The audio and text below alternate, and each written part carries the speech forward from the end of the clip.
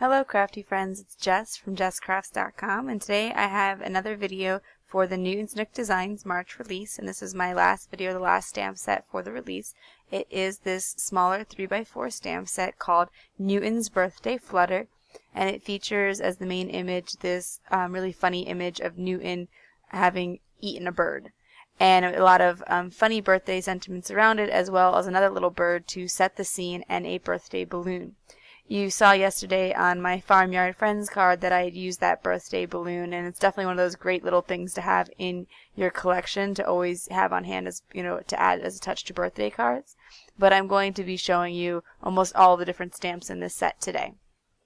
I'm going to be doing a watercolor card, so I started with 140-pound Canson cold press watercolor paper, and I used my stitch rectangle die to cut it out so that I would have a panel to do all my watercoloring on. I'm going to be stamping in VersaFine ink today. I like it for watercolor, although the archival jet black will work as well. The reason that I like to go with the VersaFine is it's a little bit more sticky, and so I'm more sure that I'll get a nice crisp impression, because watercolor paper tends to be a little bit textured, and I find it sometimes a little bit more tricky to stamp with. And so being able to get really sure with this fine ink, with the VersaFine ink, is helpful to me. So I knew in my mind that I wanted to do something with a rainbow order, and that the balloons would be coming across the card in a rainbow order. But I wanted to incorporate Newton and the birds in the stamp set as well, and I knew that Newton would have to be to the left and the birds to the right, because they're facing to the right. In order for everyone to kind of interact properly, they should be facing each other, in my opinion, essentially. So I have started by stamping the balloons in a staggered pattern and fitting in the birds where they would make sense, because I wanted to think of colors that would work out well for the birds. So with this pattern, the bird will wind up being yellow and then again blue towards the end. Like, I wouldn't want a green bird, because you don't really see many green birds in nature, particularly of this type, bird type. And so I thought, but yellow and blue are like really classic bird colors, and so it would work out well if I put those in the yellow and blue spots, and if I keep Newton in the orange spot, because the original cat Newton is an orange cat, and so that would work out well. Once I had that sort of line of balloons and birds going across the page, I decided to add in the sentiment, and I am using this two-part sentiment that says, "A little birdie told me it was your birthday." And then in the bottom corner, "So I ate him."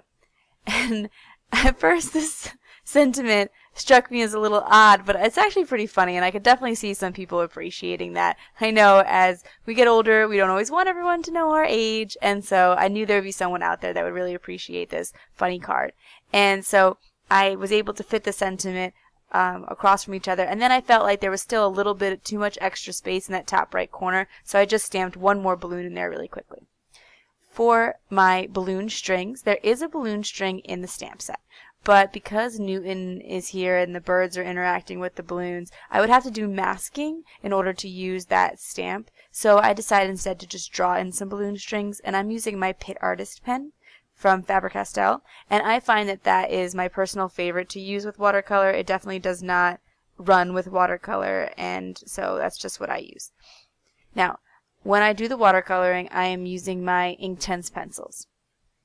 And the reason that I chose to go with my Inktense pencils as opposed to my Koi watercolors, which I also love, is that with the Inktense pencils you can lay on all of the color all over the card and then go in and blend it out. So you don't have to paint with one color, rinse your brush, move on to the next color, rinse your brush and move on to the next color. You can just lay all the color out there and then switch your brush. And I also find that the brushes switch a little bit more easily, that they clean off more easily. And so what I'm doing with this rainbow order is I'm not doing just one red, one yellow, one green sort of thing, but I'm using all of the colors of red, all of the colors of orange, blue, green, etc. to create the card. And I have the 24 set of Inktense pencils. So there's like 3 different reds, 2 different oranges, 2 yellows, 2 greens, so I'm just extending that and using each yellow, orange, green, one time in one area and extending it across the card. Now, later on, I kind of addressed the issue that what I found personally was that this left a little too much of the warm colors. Like there was a little too many elements, in my opinion, that were the yellows, oranges, and reds, and they were dominating the blues and greens. So I'll take care of that by adding in some cool colors in other parts of the card later on. But when I color with my Inktense pencils, I lay on the color where I think the shadows will be, or wherever the image would be darkest. And then when I go in with my water brush, I will pull the color from the darkest areas into the lighter areas and get that natural gradient.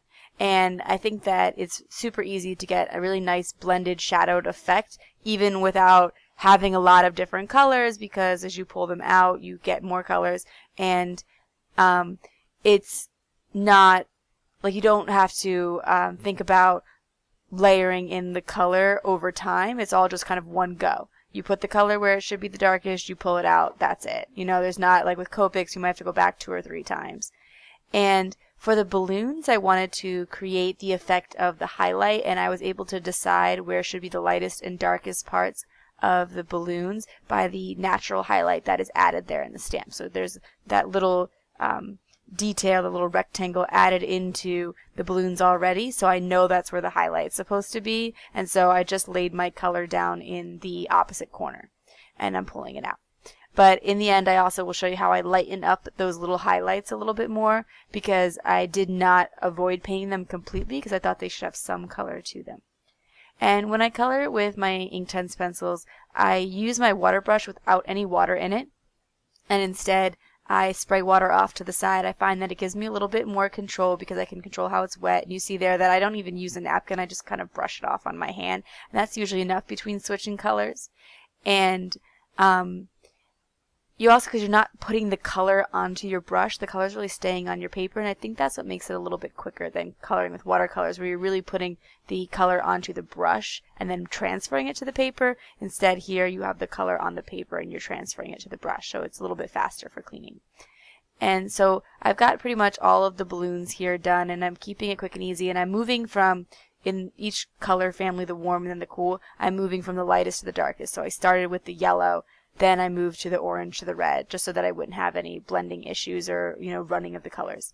And then I went in with the white colored Inktense pencil and went over the highlights of the balloons to lighten them up a little bit. And I also felt that Newton didn't quite get enough shadows, so I went in and added just a few more shadows. And in that case, and you can't see it off screen, I'm sorry about that, I'm actually picking the color up directly from my pencil, so I'm touching the wet brush tip to the pencil and then applying it to the paper, and that allows me to layer in color when I'm finished. It doesn't really work to put the colored pencil, the Inktense pencil, over where you've already colored. I don't find that successful. I don't find that blends well, but if you touch the water brush to the pencil, you can layer in a little bit additional color. And also, I chose to make the feathers around him red because I was thinking that if in the color scheme, the red bird would have been there in the top left corner, but, Newton kind of grabbed him out of the air already, and so that's why I pulled that red in there. As mentioned before, I did feel like there was a little bit too much of the warm colors, I think in part because Newton himself is so large compared to some of the other elements, and so I wanted to bring in some more cooler colors. So I started by adding a shadow under Newton, and I extend the shadow lightly across the whole page, and I'm using the charcoal gray Inktense pencil, layering that on underneath him, so like first scribbling, coloring that on, and pulling it out.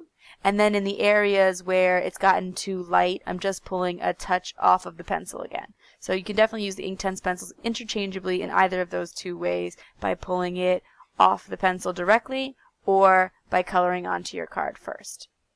And once I have this shadow in there and the grounding surface, which, the black reads slightly more cool, I still want to add in just a touch of blue around him to bring a little bit of highlight to Newton for one, but also just to balance out all of the warm colors going on that side of the card that I thought were a little bit heavy. So I'm taking one of the blue Inktense pencils and just adding the very smallest amount of blue. I'm not trying to get the entire surface behind him blue, but instead to add just a little bit of kind of a blue halo around Newton, and I'll also add it around the two birds and some of the other little elements. Just a little bit here and there to give the feeling of a sky without entirely coloring in the background and ruining the rainbow effect that I have going on here.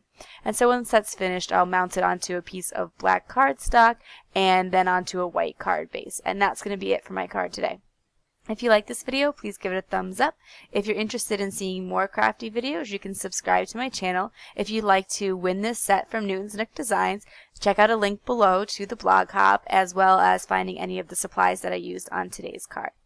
Thanks for watching. Bye.